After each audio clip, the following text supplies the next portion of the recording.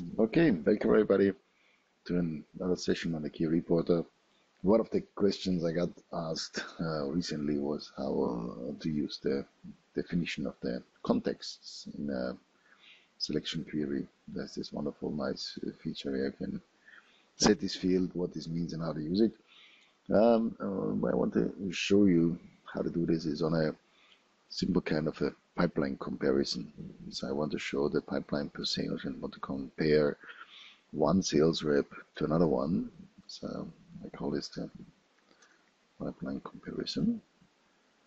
Type it right. So, okay, the one thing I want to have a pipeline per sales stage. And I want to take the complete amount.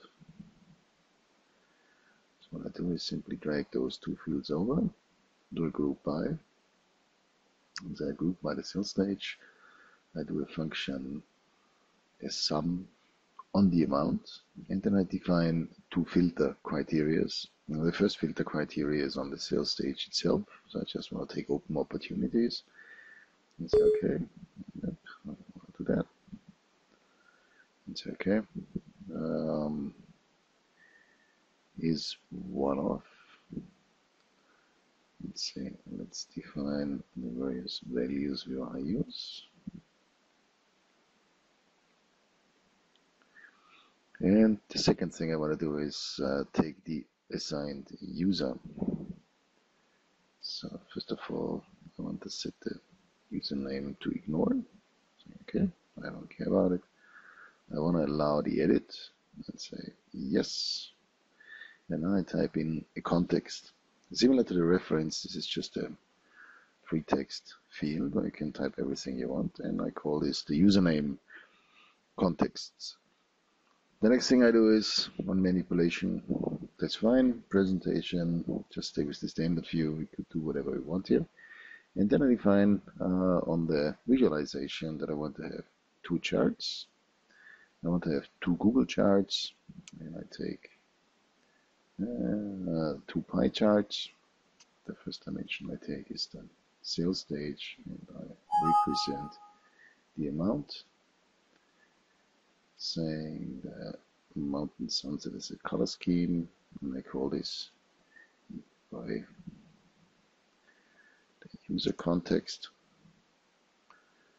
Present the legend on the right, and here type in the context as we have written it.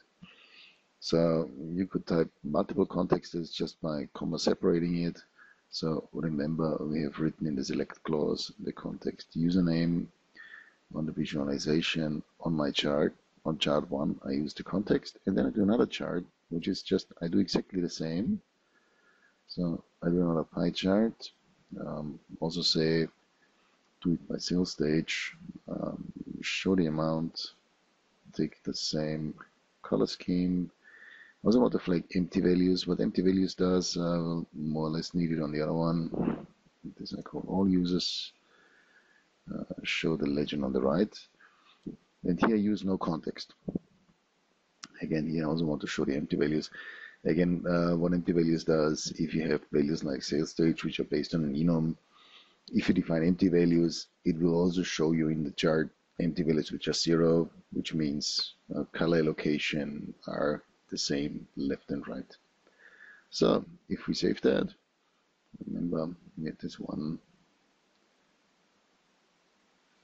selection criteria. So the chart looks as it should be. So if you just open that, those are the amounts, complete my user. And both charts are the same. If I now say, okay, the username, I don't want to ignore it. I will set it equal to Sarah, which is one of the users in here. And I update, then you see that only the left chart is changing. So context means that this selection criteria of the user, which has a certain context, is only applied to the left chart. The right chart, it is not applied. For example, if I change this and say, okay, let me look at Will, looks again completely different. So context means one filter is applied to the left side or one chart. I could even make this more explicit and say, okay, I don't want to compare to all users. I want to compare one user to the other one, just by two charts, and we'll play around with that. So the next thing I can do is I can take just the same story again. I take the assign to user,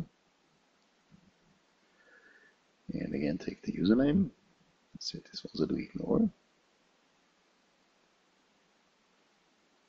And I call this username left, and this I call username right.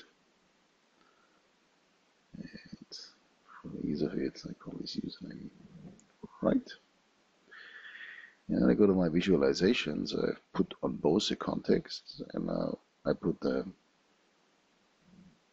username right as a context in here for this chart. Just making sure we allow the edit here. So this is fine. Yes. Save it.